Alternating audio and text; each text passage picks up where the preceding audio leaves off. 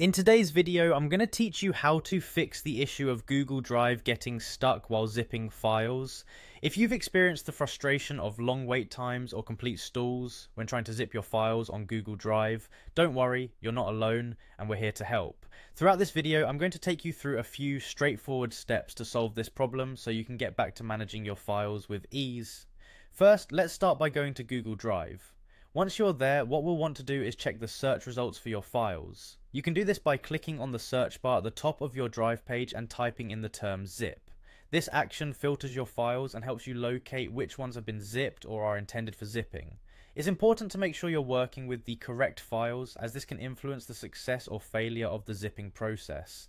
Next, one crucial aspect to consider is your internet speed.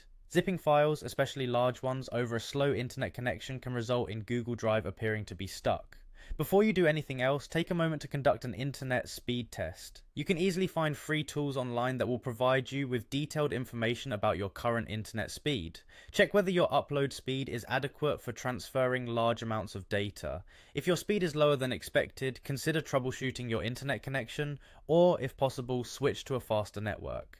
In some cases, you might need to clear your browser cache. A clogged cache can sometimes interfere with downloading or zipping operations in Google Drive. Clearing the cache varies slightly depending on your specific browser, but generally you can find this option within the Settings or Preferences menu.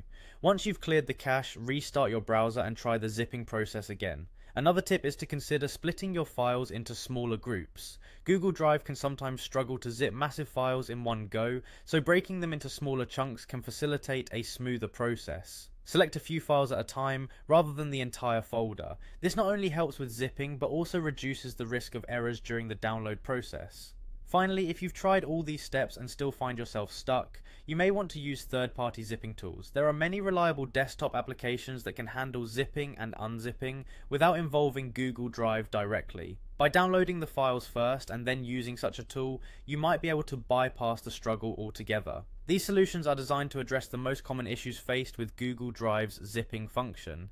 If you follow along with these recommendations, you should be able to resolve the issue seamlessly and regain control over your file syncing and management. Thanks for watching, and happy zipping!